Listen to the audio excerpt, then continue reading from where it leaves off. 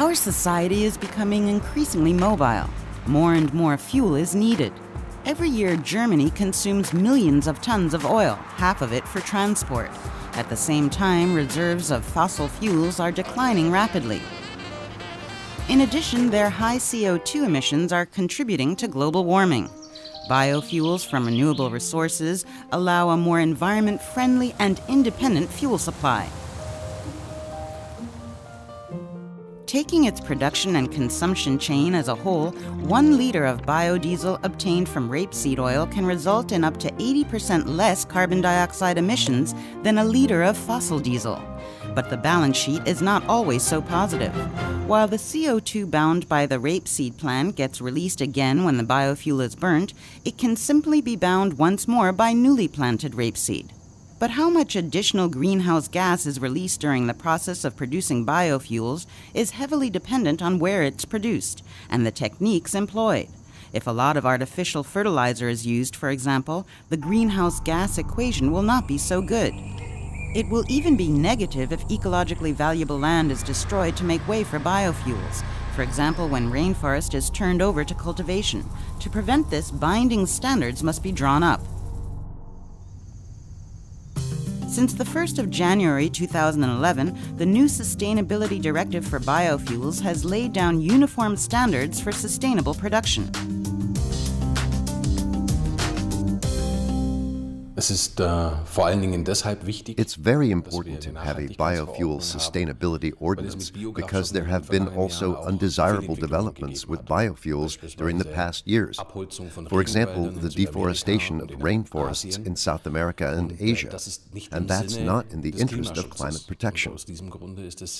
And for this reason, it is very important to have complete proof for the use of biofuels to prevent such undesirable developments in the future. Produced mostly from domestically grown oilseed rape, biodiesel accounts for the largest share of the biofuel market. It constitutes up to 7% in the diesel fuel B7. Petrol designated E10 contains up to 10% of eco-friendly bioethanol.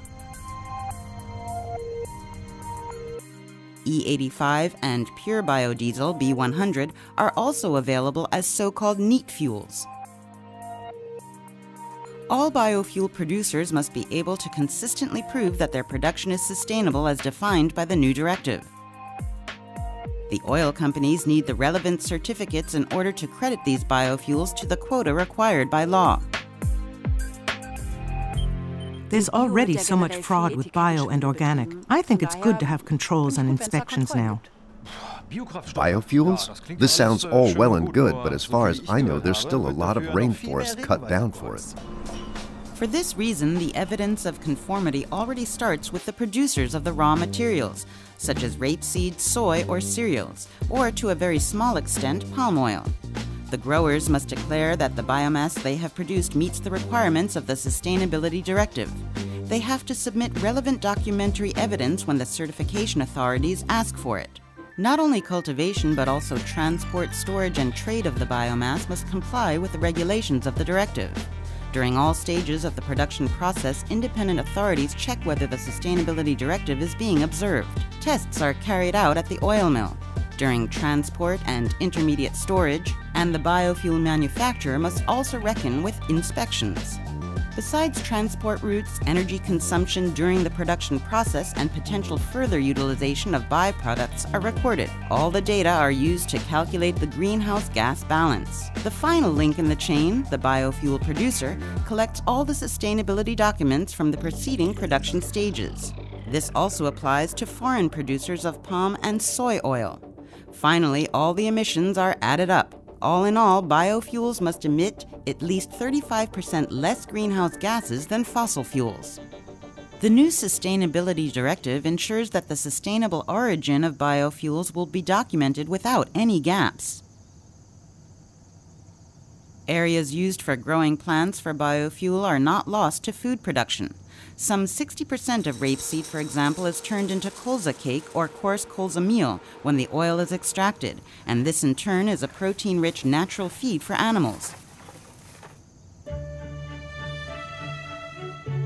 In addition, evidence of sustainability also ensures that biomass cultivation worldwide does not result in the loss of valuable habitats for rare plants and animals.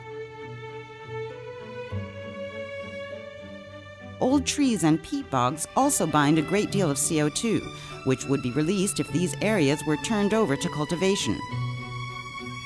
Ecologically valuable forests, known as primary forests, barely touched by man, if at all, are therefore placed under special protection by the directive, just as are meadowlands with high biodiversity, or wetlands, moors, and bogs. However, rising demand, for example for palm oil for biofuels, may mean that production as a whole is increased and that rainforest is cleared to make way for other sectors that are not required to submit evidence of sustainability. Of course, we see that indirect land use changes can lead to displacement effects. I think this can only be solved if other areas, like, for example, the food production, will be integrated in the process of the Sustainability Ordinance in the future. A producer wanting to provide evidence of sustainability must also produce in a socially sustainable fashion. In Germany, there are already standards, in the production of biodiesel, for example, designed to ensure the health and safety of employees. Some certification systems demand unambiguous compliance with social criteria on the part of manufacturers, including those based abroad. The latter must now also be able to show that they are producing in a socially sustainable manner if they wish to export to Germany. The Sustainability Directive makes the production of biofuels compatible with the environment and thus also with people. I don't like the idea of more and more crops being cultivated for fuels instead of for food. If the rich farmers in South America cultivate more and more energy crops for us, then there's less food for the poor people. I think that if much rapeseed and corn is cultivated, even the food here might become scarce. However, German farmers produce far more food than we consume or export. This is why in the 1990s much land was compulsorily set aside. It can now be used to grow biomass for fuel production. Worldwide, there is a huge unused potential as regards land. Making sustainable use of this potential means creating alternative sources of income, and not just for European farmers. A chance for agriculture worldwide, without negative effects on land used for food and feed production.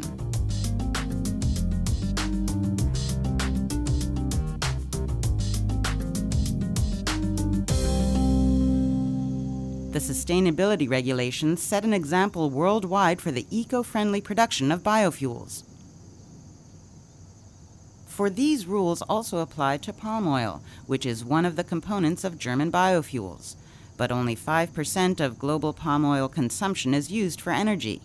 95% is used by the food and cosmetics industries, where to date there are no rules for sustainable production. Palm oil used in detergents or nougat spreads may therefore come from land obtained through the destruction of rainforest. This is no longer the case with palm oil for biofuel.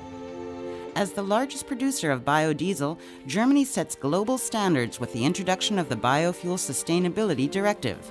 This is the first time that such far-reaching, globally valid statutory sustainability conditions have been laid down for any sector of the economy, and the consequences are global too. Using renewable energy rationally is also a responsibility for future generations. The new Sustainability Directive for biofuels is a milestone along this road.